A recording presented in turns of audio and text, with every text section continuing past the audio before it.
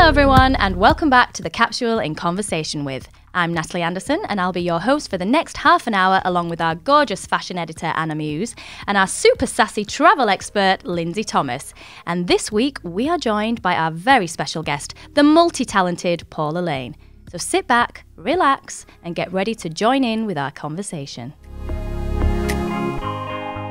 And we are back. So let's say a big hello to our lovely ladies. She's sashayed into the studio today. It's our fashion editor, Anna Muse. Hello, Anna. How are you? Hello, Natalie. I'm fine. How are you? I'm good, thank you. I'm very, very well. Good. And she's our girl about and travel industry expert. It's our Lindsay Thomas. Hello, love. What have you been up to? Hello, love. How are you? I'm all good, right, thanks. yeah. I've had a bit of a crazy couple of weeks, you know, dashing around Yorkshire as usual. Oh, bless you. All over? All over and everywhere, yeah. Been in A&E with my son. I went up to a wonderful place called Telfit Farm last week as well.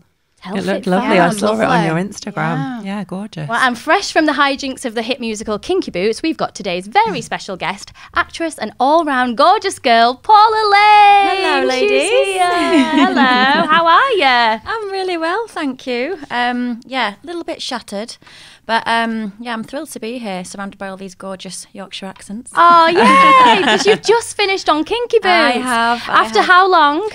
It will have been 16 months in Oh, total. my. 16 months. 16 months, yeah, 16 long months. But I've enjoyed every second. Oh, well, that's good. But are you feeling particularly like really tired now? Yeah, it was pretty grueling. 8 shows a week on average. I think it was Wow. 425 performances we God. kicked out in those heels. It's been a roller coaster. I can't lie. Any mother as well, you know, juggling parenthood, I think will tell you. People ask me, how do you make it work? And I don't really know how I've made it work, but we did it. Yeah. And we had the schedule sort of, stuck under the calendar, and every week my husband had ticked one off, and then it just sort of like happened and came and went. And Because Tom's an actor as well, isn't he? he is, yeah. So I think we're very much aware of how the other person's feeling. Yeah. So I think you just have to kind of roll with the highs and the lows as well. But don't you think that's so important to any job, but particularly with what you're doing and being away from home a lot? Having someone who understands that and can support you, it's so important, isn't it? Yeah, hugely, hugely. And I have been a bit of a wreck at times on this job. I've shed more tears than than I ever thought I would. And like we've had people naturally leave, and I feel a bit of an ice queen because I'm like, I'm not going to cry at this. Yeah. Because I've cried so much on the job, like leaving my children. Yeah.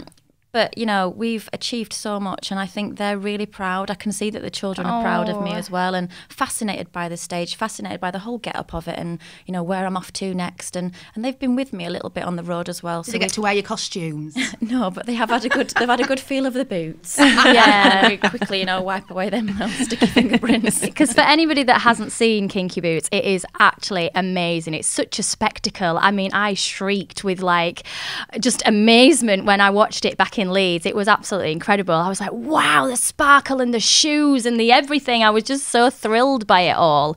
So yeah, for anybody, it's just an amazing show to see, and for you to have been part of, just like you say, must have been amazing. Yeah, it really has been, and I'm a tiny part of it. You know, when you cobble together like the lighting and the costumes and the set, everything, but all that, you know, combined makes it what it is.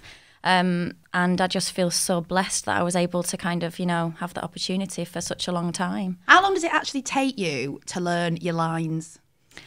It depends really, I guess, what you're I'm always working on. absolutely amazed by actors and actresses and how they actually manage to learn the lines, because I can't even, you know, string a sentence together half the time. You do. It's muscle memory. It You is, train isn't yourself. it? Yeah, it's very much muscle memory, and like like you say, depending on what job it is, whether if it's a telly job, it's a different muscle. It's kind of a lot quicker, and you hold it and then you get rid of it quickly. When it's a show, like you kind of and you're allowed to play around with it a little bit more as well. You know, there's different ways of playing it, and yeah, there's a whole host of things. But I think for stage, the quicker the better. But they're a little bit more lenient. You know, you've got a bit more time to play with. I mean, for me personally, I have to have things like beetroot juice for my memory, and like eat a lot of salmon and omega-3. That sounds absolutely mad, but for me personally, when I'm on a show, I have lots of things that I try to use to help me with my memory. Do you? Not so much my memory, but I've turned into this honey, lemon, garlic. I've got all these vitamins going on, like apple cider vinegar. I'm like, oh my gosh, I've actually turned into apple cider vinegar. That's the next big thing, isn't it? Apparently, I've bought some of that, but I don't really know what to do it's with got to it. be organic. Apparently, you can't just go and buy it from Morris. You know, Oh, can you not? Oh, I might have got it wrong. Stinks, Does it? But a bit of hot water, a little bit of honey with it. I'm going to try that. Yeah, I've had it for like ages. It's an acquired taste, but I'm a bit gross. When I was a young girl, I used to drink the vinegar off the silver skin onions. So it's nothing to me. I'm like, get it, knock Oh it no, back. I get that totally. My gran used to chop up an onion and put it in vinegar and soak it. Then we'd have it with our roast beef on a Sunday. Oh, it was delicious. Oh no. Yeah. Oh. Not for me either. Yeah. I'm like looking at You're you all right. two thinking they're in agreement. I'm like, Your onions. oh, that's a bit weird. No, I'll just have them, with a little bit of gravy, thanks. But yeah, going back to the show. So when I watched it, one of the things that I was absolutely astounded by was the accent. Because it's a very particular accent that you have, isn't it? Is it? Where is it It's from? Northampton. Northampton, but it's so particular. Yeah, it's very particular. I'm so flattered that you've said that you were impressed with my accent, because actually it is so particular and it's quite tricky. And I've never really felt like I've had it on point the whole time, but maybe I did. I don't know. Oh, it was brilliant. There's certain vowels that they kick out, like gooing. Oh, go on, give us a bit of Northamptonshire. Oh gosh. Finny when Charlie Price. Oh wow! It's a little bit kind of, there's a little bit of West Country in there. Then you've got some London vowels. You also have a hint of Northern vowels in there. How did you prepare for that? We had a dialect coach. You had a coach, right? And then all that weird stuff that comes in with it, like Laban training, which I'm a huge fan of. But if you could have witnessed what was going on in the room that day, people might think, wow, this is quite intense. Playing around with all these vowels and your body movements and things. There's so much that goes into learning an accent, and we just had a really brilliant vocal coach called Richard Ryder, and he came and visited us a couple of times, and just helped us along with it, really. Well, I have to say, I was definitely like, wow, because that, like you can't pinpoint it. It's so specific. For if you go and see the show, it's very, very specific. And I was just like, I don't think I'd be able to do that. But it was really, really good. Thank you. So you obviously been on tour, and I've done it myself, so I know, like, it is a real strain with the children. It's very difficult. How did you find that, like being, in hotel rooms or in digs, but by yourself? And did you use FaceTime? How did you connect with the kids? We did a lot of FaceTime. Although I used to find that the children, they got quite bored with that. As great as technology is, and they're used to it now with their tablets and stuff like that, they'd be like, nah, do you know what, Mummy, I'm not really for this today. Like, they want you there in person. Yeah. If they don't get it in person, then they're not really that fussed. Penny, a little bit more so than Arthur, because she's very much a mummy's girl. But I just had to take it mentally week by week. I'm a bit of a fly by the seat of my pants kind of girl, and I actually quite enjoyed living out of a suitcase. I know it sounds a bit bizarre, but I liked the excitement of it. When I left Coronation St, I didn't work for the best part of a year after having Penny. So I was very much ready to dedicate myself to a role, and I think that helped. I think also, working in travel myself, and I've travelled all over the world and spent. Can you see how my voice goes a little bit posh when I go into work mode? sorry. Anyway, travel. Up until recently, I'd go for 10, 12. I know it might not be as long a period as you, Paula, but certainly 10, 12 days at a time, and it kept my marriage fresh, or keeps my marriage fresh a little bit as well. Absolutely. I just had add a bit of spice. I have heard that people were sort of saying, it must put a strain on the marriage. Absolutely not. Absolutely not. I think it's a great thing to do for a marriage. I think it's true. Absence really does make the heart grow fonder, and it has worked for us. I said, we're going to be killing each other after. You have to kind of relearn to live with each other again, don't you? I know. When I was away for a year in London, and James was up here, and we spent I was down there and I had a flat down there. And when I came back and I finished the job, I was like, we're going to have to really relearn how to live with each other again, because we're so used to having our own space. But like you say, it's quite cool, quite exciting and different. Yeah, and we're used to being together so much. Like, we're in a business together. We, we're very much, we live in each other's pockets all the time. So I'm sure we'll be fine, fingers crossed. So with everything else you've got going on, you've set up, is it an acting school? Yeah, it's a drama academy. Academy. When I'm home, I'll be teaching some of the dancing as well. Right, okay. And you run that together with your husband? We run it together, yeah. So do you enjoy having that business as a partnership then? Very much so. He's had fully take the reins, you know, when I've been away, which hasn't been easy for him, obviously having the 2 children as well. But we've just made it work, and it's our own. Like we've grown it, and I think that's what makes it feel so special. We don't have to answer to anybody. We put, you know, our own time and commitment into it, and yeah, it just feels like it's our baby, really. Yeah, that's something here that we very much are all about, isn't it? Like our own businesses and having that control over our own destiny. Something that all of us kind of together feel quite strongly about. And it's nice to see, you know, other people, other celebrities, actors, whoever, kind of doing the same thing and just going, yeah, you know what, I'm going to take control of this, just because it's so unreliable out there. Yeah, absolutely. And I think, you know, naturally we have a passion for it because we're good at what we do. But, you know, I'm also into kind of like, I like business. I enjoy that side of it. And I like growing things and running things. And like you say, being in control. And have you taken any courses or anything, Paula, to sort of help you with the business side of things? Or well, it was more just like the drama training, really. And then I think the way you learn best in this industry is on the job. Yeah. And to be able to, you know, then sort of like give the advice to the students, really. So yeah, and I'm good with kids. She's good with them. So alongside obviously the business and everything else that you do, you like a lot of fitness as well. I see your Instagram and I'm like, wow, she's in Pilates and now she's doing ballet, and I feel really bad. Like, but do you find that's time for yourself? Yeah, definitely. And it's great for your mental health as well. I have had to step off a lot on the show. I couldn't really do as much running because it affects your voice. If it was cold outside, then I'd find that, you know, I couldn't perform as well that evening. So I really had to train myself what could work for me. Yoga was brilliant. The show then became enough for me to, you know, in terms of fitness. But now I've finished, I won't be doing too many things because I like a variety. You need a couple of weeks in Mauritius. I was going to say. Well, that'd be nice. I'll go for the odd one after I've dropped the kids at school, and I do adult ballet class, a little bit of yoga in there as well. Yeah, so you'll be teaching more at the school. So in terms of dancing as well, then which bits will you? Yeah, so we focus on like musical theatre dance, and I really love it because I use my own choreography. Yeah, that's fun. And I love doing that. I love it. And I didn't think I ever would. And then I started and I was like, I've got some really good routines going on. I've got some moves. Yeah. I can bust a move out here. You know, and I didn't start dancing until I was 16. Oh, that's quite late on. Really late on, but I went full throttle with it. And then just carried it on. So I've kind of leveled out now with the girls that used to do it when they were younger. You know, we're a level pegging now. So yeah, and I just really love it. So in terms of filming and touring schedules, it is very different being on set. I mean, do you miss Corrie? I do miss it. I miss the people. The schedule was very grueling. I mean, you know what it's like. Can I just ask, what's it like having Gail Platt as a mother-in-law? Oh, it was a joy. It was a joy. I loved her. I still love her.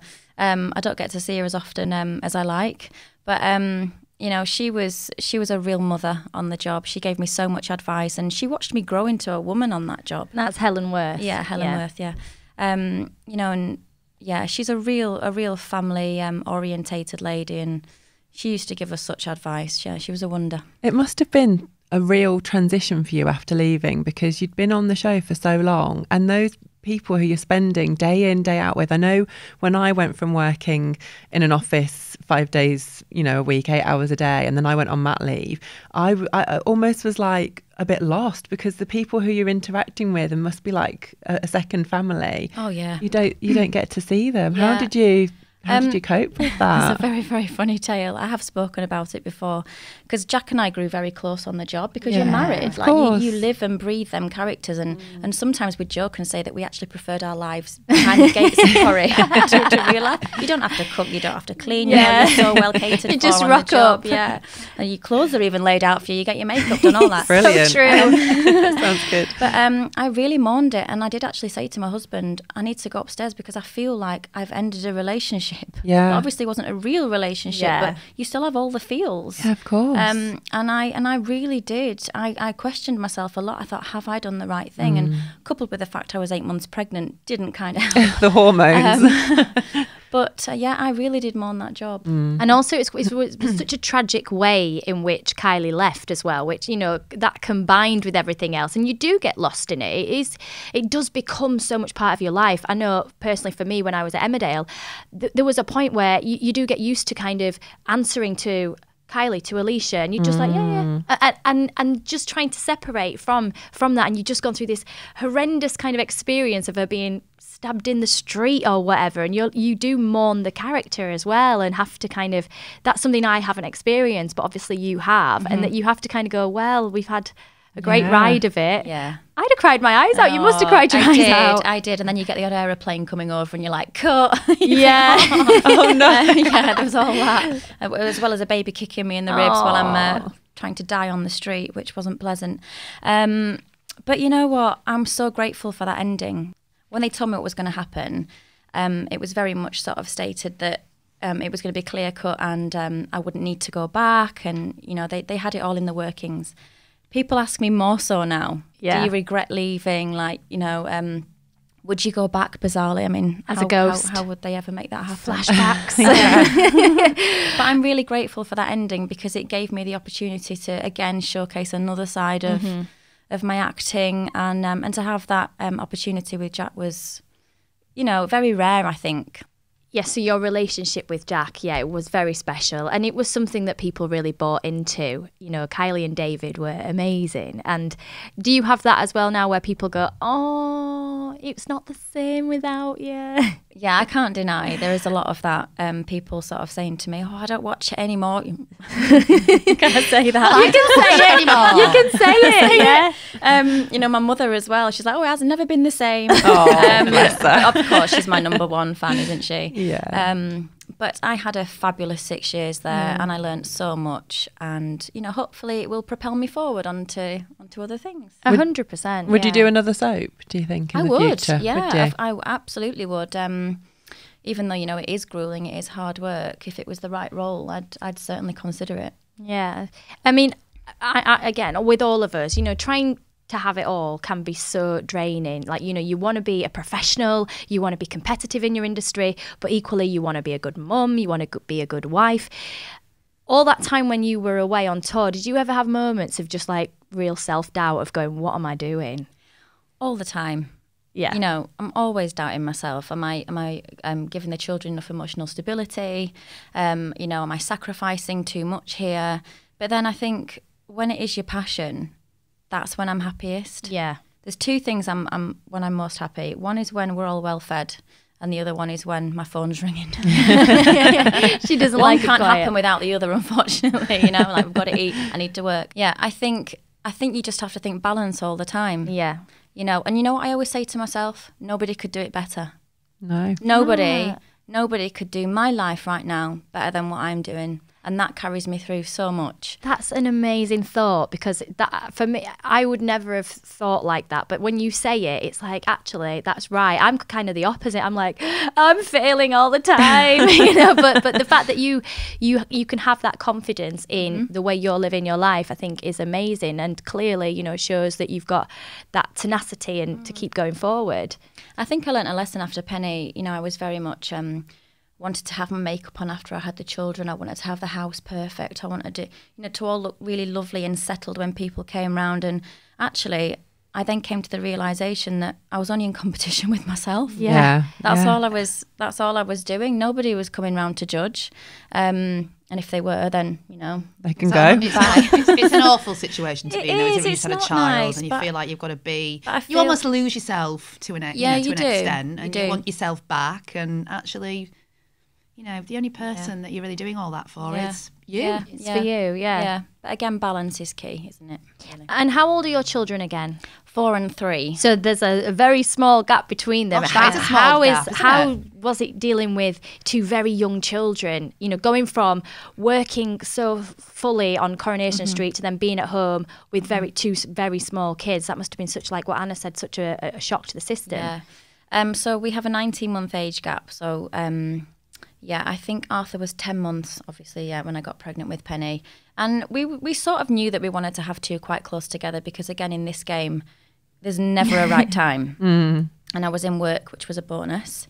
and I was young enough and fit enough to want to do it again. But it was really hard having 2 in nappies.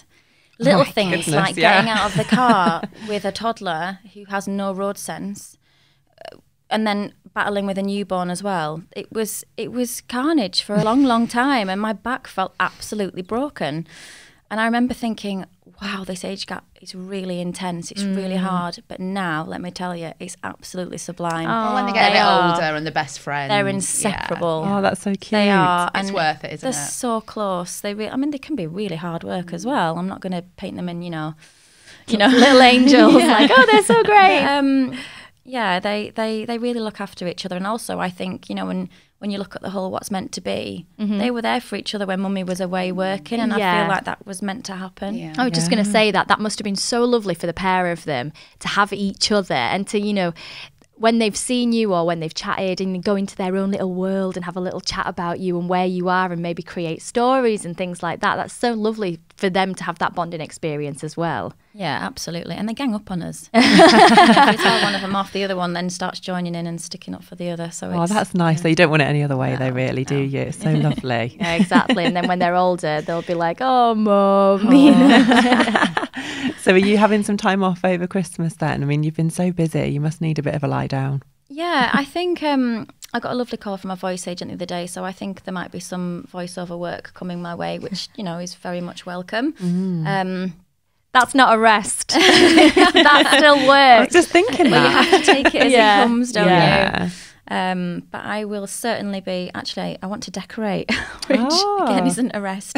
But because I've been away from home for so long, I've been used to, I had a lovely lady do my cleaning and stuff, but you want to be in your home and you want to just have it your way, and I'm just dying to get stuck in again.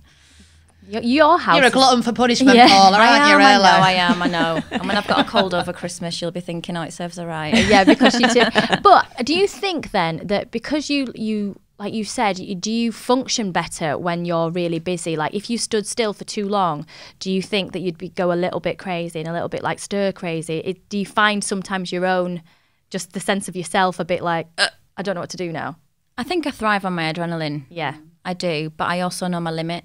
Right. And I know when I have to stop and when there's like a spa day that's calling or, a duvet day, sofa day, whatever, or even a bath. Just when the kids have gone to bed, instead of just like sitting on your phone or in front of the telly, you just think, actually do something for yourself. But self-care can go a long way. A little face mask. Yeah. So I do always know my limit, but I'm at a point in my life where I feel like I'm firing on all cylinders and I'm embracing that. And you're enjoying it. Yeah. I'm sure, like my mum always said when I get into my 40s, she went, you'll learn, it'll come to you, that you'll know the signals when you want to just start stepping off a little bit. In terms of self-care, like again, I sound like a stalk, Paula, but because you do use a lot of product, you like product, don't you? What are your favourite products, like beauty care and self-care? I like going down the natural route. The perfect thing for me on tour was actually coconut oil. Instead of buying the micellar water in like loads of plastic bottles, a massive tub of coconut oil just mixed with a bit of water is the best way of taking your makeup off, and it's a moisturiser as well. And my skin's been so much better. Your skin is like, it's lovely, your skin. It's because of all the water I've been drinking. Coconut oil. But I really like Murad products as well. Right. Because I have suffered with hormonal acne pretty much all the way through, really. There was never a time. I'll get like gaps of like 3 months where I think, my skin's lovely at the minute, but a bit of stress kicks in and it's my, That's how it shows. Yeah, it's my weak spot, unfortunately. And it really works for you, that stuff. Yeah, definitely. They've got a massive range for sensitive skin, for blemish-prone skin. So yeah, that seems to be my go-to. And in terms of a spa, where would you recommend for a? Because this is your area now. Oh gosh, where do you start? Well, I mean, there's some beautiful spas in Yorkshire, Paula. Yeah, I was at Coniston the other week. That was a really lovely spa that you day. were there. Really well priced as well. And they've got this incredible sort of hot tub overlooking the rolling hills of Yorkshire in the back, which is really, really nice as well. Yeah, Rudding beautiful. Park's nice. I got married at Rudding Park. Did you? I saw Natalie's pictures. I was like, I want to go. There you go. You're fantastic. There you see, it's clearly the place. Yeah, I did. It was quite a long time ago now, though. When I got married, it was like, And when you do get to go away with your husband and your kids on a family holiday, what type of holidays do you like to go on? We've kind of flipped. Okay. We've done the whole package holiday thing, and actually we probably did it at the wrong time when the kids were young, but of course they're free on a plane, so that's what you go to, don't you? Yeah, You want the free seat. There is some value in that. But you know what? Being on tour has taught me that there's so many wonderful places in this country to go, and in a lot of ways they're happier. They're so much happier when you're not lathering sun cream on them. Give them a bucket and spade and a beach They don't somewhere. care as long as you're together.